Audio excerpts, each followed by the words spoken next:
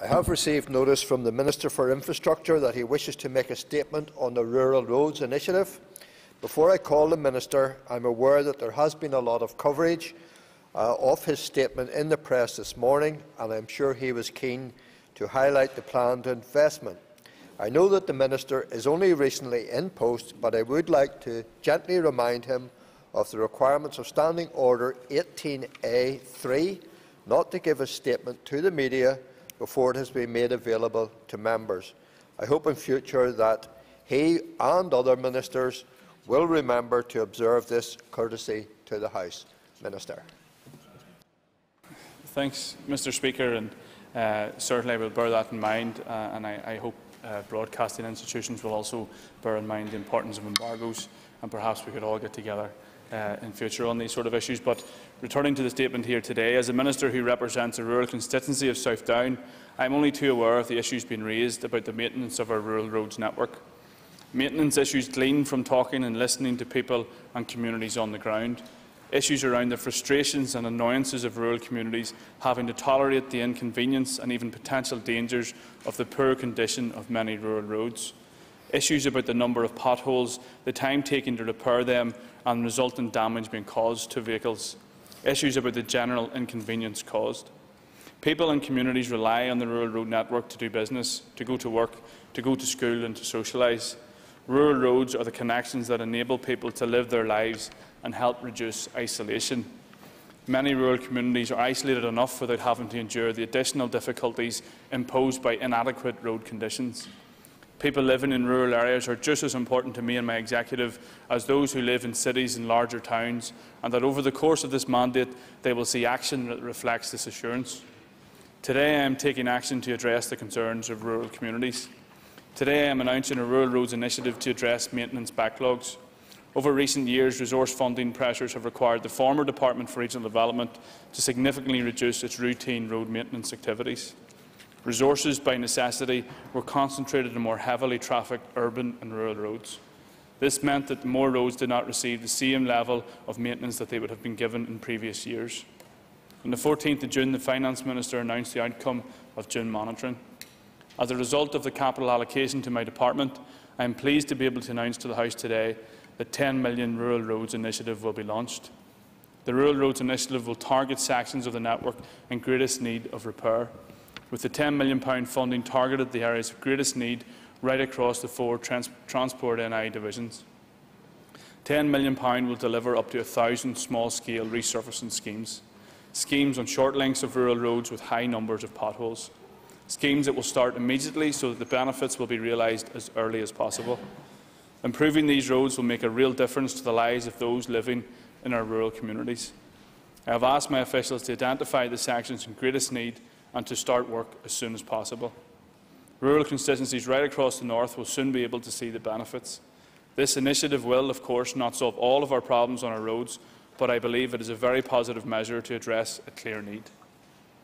In addition to the resurfacing, the funding will allow for some road drainage enhancements on rural roads and a reasonable level of pre-surface dressing patching in advance of next year's surface dressing programme.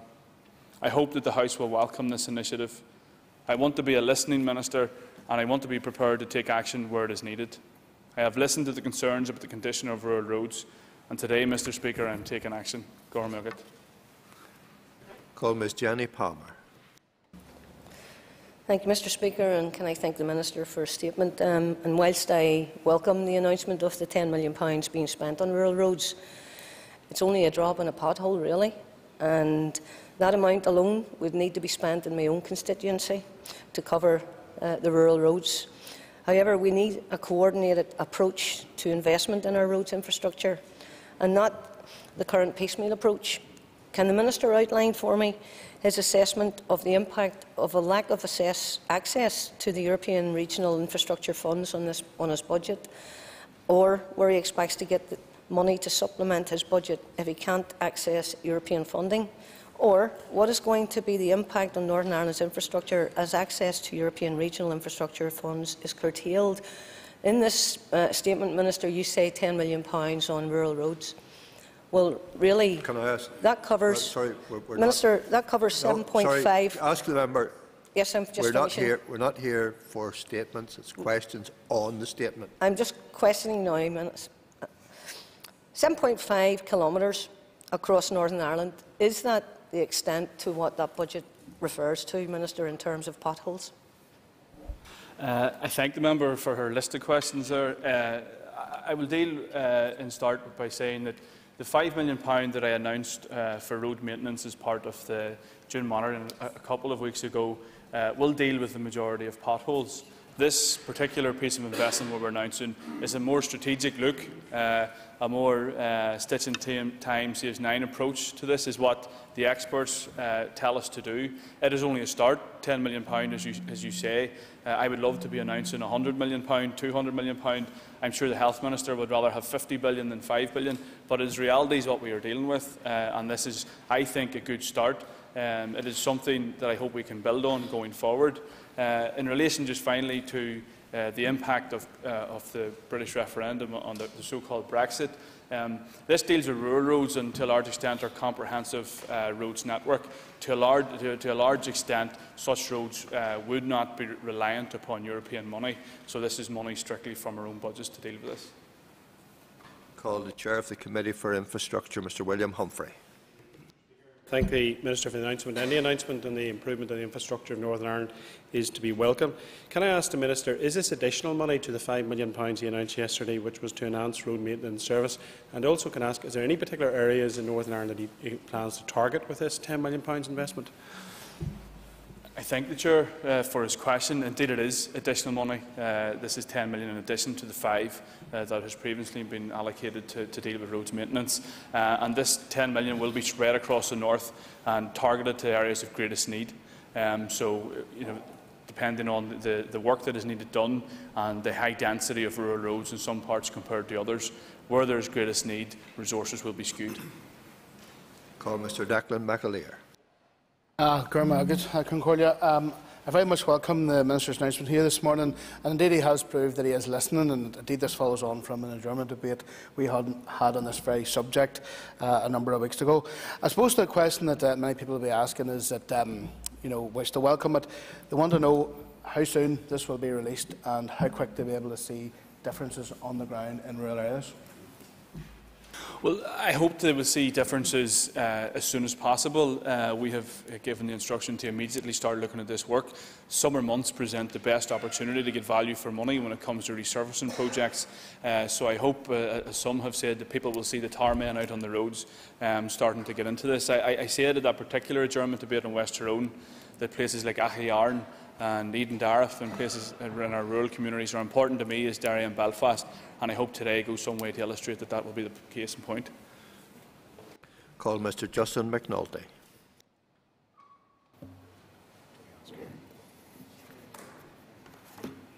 Call Mr. Justin McNulty. Yes, could I ask the Minister what proportion of the funding will be available to Newry and Armagh? The proportion of funding won't be broken down into constituencies, as you'd expect. Southern Division, which covers a lot of that, will receive a substantial amount of this £10 million, as will the Western Division.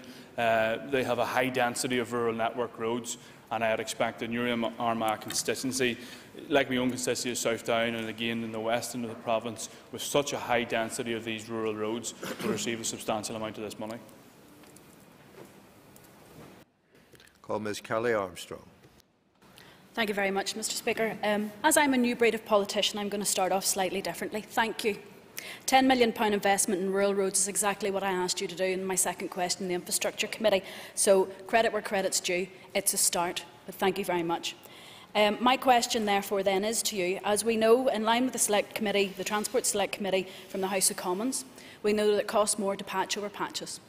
So, thinking with that in mind, can I ask you when your department will instigate the strategic plan to deal with the ongoing issue of road maintenance in rural and urban roads to ensure that we can maintain efficiencies as well as repairing our roads on an ongoing basis? And secondly, to ask you if or when you're able to, if you could provide us with a list of the areas with £10 million. I've been very liberal with other members, but I ask you to come to the point on a question relevant to the Minister's statement this morning. was just to ask for when the strategic plan will be drawn up and for a list of areas where the 10 million will be spent. Thank you. Thank the member for her questions and her kind remarks indeed at the start. I guess to start in rear, speaking to divisional managers this morning, I have no doubt they will come under an onslaught of requests from members on their particular areas. If I could make a plea to let them get to their work and let them get out and get this work done, and not to have the onslaught so quick. But certainly that will become apparent in the weeks ahead and through the recess and into September. I'll be more than happy to engage with the committee again if that is the case. On the need for more strategic to look and investment into our rural roads and our roads in general, I agree entirely.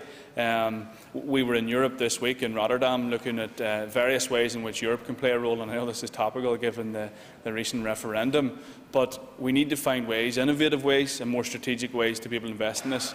Simply spending money on pothole repair isn't good long term. It's not a good way to spend our money. That's why I hope the likes of this scheme can be more strategic and is simply more than just simply throwing a bit of tar into the odd pothole. Call Mr. Alex Easton. Yeah, Mr. Speaker. Could I welcome the statement by the Minister? And it is welcomed. And my question to the Minister is, while there's 10 million going to the rural network, can he give a guarantee that the urban network will not suffer as a result of the funding going to the rural network?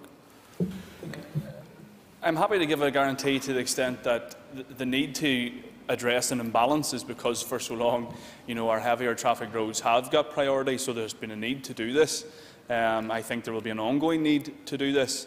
But this is additional funds. This is not to take away from the level of spend that we will be carrying out anyway. And as I say, them high priority cases very often are in more heavier traffic roads in urban and are more busier rural roads. Call Mr. Sean Lynch. And I want to thank the Minister for his statement. And I brought this issue up to the Minister, I think 10 minutes after he took up post, that one of the biggest issues in rural areas was the state of rural roads, and I'm glad he has acted quickly on that. Can I ask the Minister, will he be liaising with his divisional officers and engineers on how this money will be spent? Good. For the question, and yes, I will indeed. Our divisional managers and teams are the experts when it comes to this. I want to give them the flexibility and room to be able to spend this money as how they see fit. They are the guys on the ground who know where this money is needed, and I am happy to give them that level of autonomy when it comes to this sort of money. But certainly, I think in the months ahead, local communities will see a benefit, and I think that is a positive in the round. Call Mr. Gordon Dunn. I welcome the statement from the Minister, and I welcome his initiative in relation to roads maintenance, relating to weed spraying and the cutting of grass. I think is a very important issue, certainly to my constituents in North Down.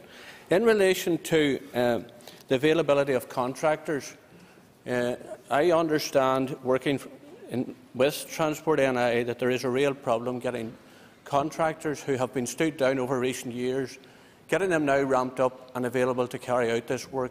Will this be a challenge to be able to complete this within this financial year? No. There is an insatiable appetite for these sort of works throughout the North. I have no problem that this will present any sort of challenge in that way. And we are more than happy to look at the contractor issue if that arises, but I don't believe it will be a problem. Call Ms. Carla Lockhart. Thank you, Mr. Speaker, and can I thank the Minister for his announcement this morning and welcome it. Certainly, as someone who represents a rural constituency, it's most welcome to hear this announcement. Just in relation to the connectivity that his department will have regarding the roads that were damaged owing to the floods, particularly I'm thinking in the Banfoot area. Within Upper Ban, there was a number of roads were badly damaged because of the flooding, and I'm just wondering, has the Minister given any thought to the link-up with maybe Dard on that point? Well, June monitoring allowed us actually to secure a number of resources for dealing with some of the damaged roads in relation to the flooding. I know Fermanagh is a particular area where there are works already underway. That may be the case in point that you have raised, but certainly if there are roads in need, and I think that's to be stressed here today, it is those areas in greatest need that will receive this money. But I'm more than happy to meet with the member to discuss this in any further detail. Call Mr Gordon Lyons. Thank you very much, Mr Speaker, and I welcome the Minister's statement. I was pleased to read that he says that rural constituencies right across the north will soon be able to see the benefits. I suppose it's too much to ask that when he refers to the north, he's talking about the Northern Division in particular, because that would have been much more pleasing. But would the Minister be able to elaborate on how the criteria will be set out for who will be eligible and what projects will be eligible for this funding? Yeah, more than happy to. Allocations will be made using a range of weighted indicators based on numbers of defects, numbers of public liability claims, carriageway area together with road condition from various surveys. But again, I go back to the fact that our divisional managers know their areas very well. They are the guys who will be taking the lead on this, and certainly from a local area, they will know where this investment is needed. Call Mr Stuart Dixon. Speaker, and thank you, Minister, for your statement this morning. And following on from my colleague, certainly welcome any investment that will be made in rural roads in East Antrim. But I also have a concern for urban roads. So can the Minister explain to us what plans he has to ensure that urban roads, many of which in housing developments are in exactly the same state as rural roads, what plans he has to invest in resurfacing them? I thank the member for his question, and as I alluded to earlier, this isn't to suggest that this is the only road maintenance that will be taking place. There is 54 million set aside for structural maintenance, and that will continue in all other areas. That concludes questions to the Minister on his statement. Point of order, Mr. Nesbitt. Thank you, Mr. Speaker. In light of the Minister's reference to media embargoes and the clear hint that an embargo was broken, I think it would only be fair to say I would moderate my criticism that the House was not first to hear of the statement accordingly if the breach was beyond the Minister's control. Noted your comments, Mr. Nesbitt.